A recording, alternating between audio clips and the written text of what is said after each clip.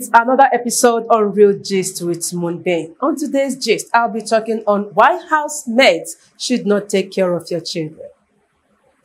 The hiring of domestic servants for house chores like cleaning, preparing the meals, taking care of the children, and lots more has risen as most women started working, making money, and adding to the family income. This is to say that the need to hire housemaids increased as a result of circumstances. The practice of hiring housemaids has become rampant in Nigeria, in Africa, and the world at large. In the time of old, women hardly worked. They stayed at home with the children. They take care of them, nurture them as they grow, and ensuring that these children does not deviate from the family value and the good morals instilled in them, while the men solely worked and provided for the family. But today, the reverse is the case. Both men and women share in the responsibilities of providing for the family. Now, when the man and the woman is working, definitely someone will have to take care of the children and the house. Therefore, the need for housemaid arises. The rise in the number of cases of child abuse committed by these maids has raised a significant question about the dangers of handing out the care of your children to housemaids. Not too long on social media, a video went viral of a maid who maltreated a little girl. The maid beat the girl, flung the girl, and even stepped on her. Recently, another report came up of a housemaid who kidnapped her employer's two sons.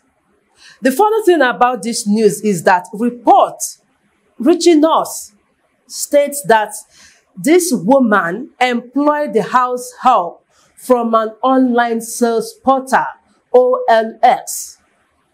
Who does such a thing just because of busy schedules? And I know some of you now will be saying, if you treat your housemaid right, the maid will in turn treat your children right. But I tell you, no matter how well you treat some maids, they will still maltreat your children. And somebody now will be saying, instead of hiring a random house help or maid, let me employ my own relative. Yet, there are some relatives who are worse than housemaids. I understand. There are circumstances beyond control. There are some persons who cannot do without housemaids. I'm not saying you should quit your job to stay at home with your children. I'm not saying you should shut down your business. All I'm trying to say is, please, look before you leap. So that you don't go and carry a witch that is looking for house. Now, you yourself, you are looking for help. By the time the both of you come together, you have a house help that will destroy all you've labored for.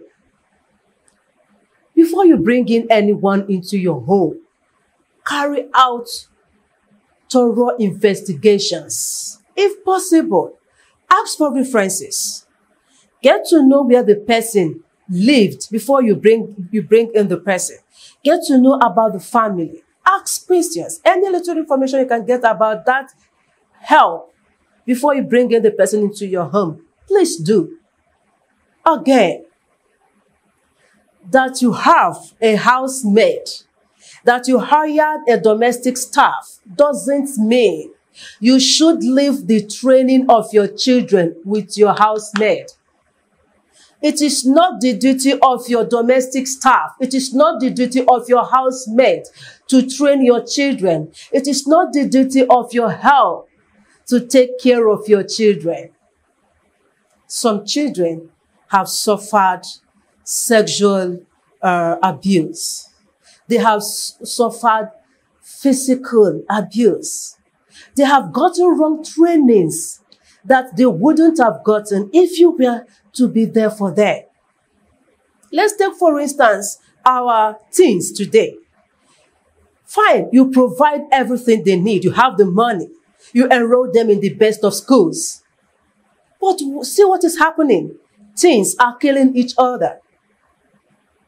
Our teenagers, the body girls and boys, are indulging in sexual activities without any fear, without any remorse. If you were to be there for them, they wouldn't have done this. There is this feeling of love and care that the children you are living with your housemate 24/7 are lacking. If only they can get this affection, they will grow to become a better person. Now, come to romantic relationships. You see, husband and wife constantly fighting. Partners are killing each other. Some are beating their spouse to coma. Some are disfiguring them. Now, ask yourself, how do they feel when these women cry as they beat them? How do they feel when the men cry as their wives maltreat them? There are some women who are terrible. We know that. There are some men who are beasts.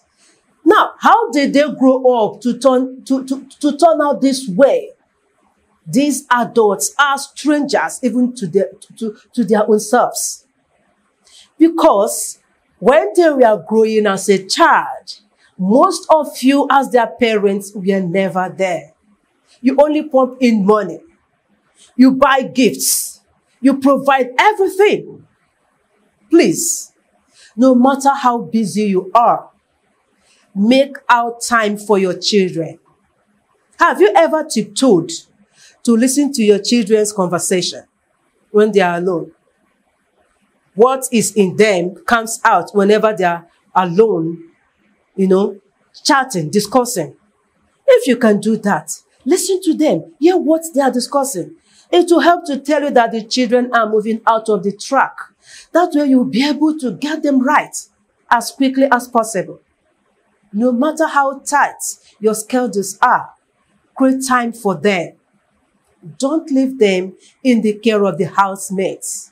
If you do, you'll be able to find out when they are being maltreated and when the housemaid is doing something you've never expected. Make out time for your children. Do not leave them under the care of the housemates so that they will grow up and become a better adults and will have a sweet and loving society tomorrow. Thank you for watching, but still keep watching as I bring you more interesting episodes next week. Bye.